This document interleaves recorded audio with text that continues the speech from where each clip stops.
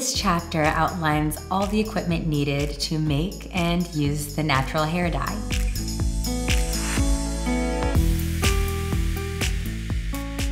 Let's start with the items needed to prepare the color. Now, first you'll need a kitchen scale to ensure that you can weigh the pigments in grams. Next, you'll need a glass bowl to put the powders in. Do not choose a plastic or wooden bowl, as these absorb the colors. Plus, a glass bowl is easier to clean.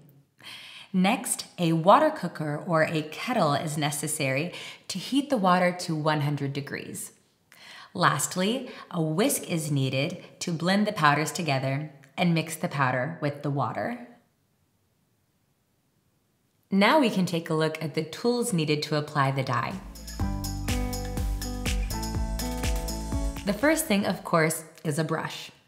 We recommend a large brush with short, thick hairs. This is because the plant dye is very thick and solid. The hairs of a regular brush would bend as a result of the weight. This brush will not. Moreover, a large brush will ensure a quick working process, as a large quantity of the plant dye is needed to be applied at once. Therefore, the big brush simplifies the process.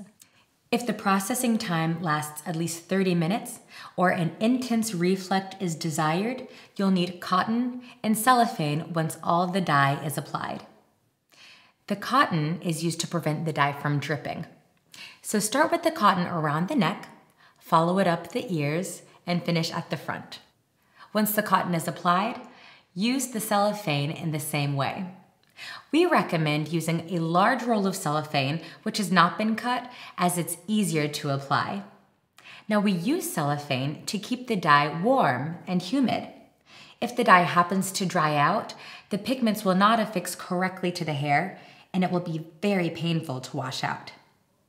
Of course, all the classic items are also needed: gloves, an apron, a cape, and towels.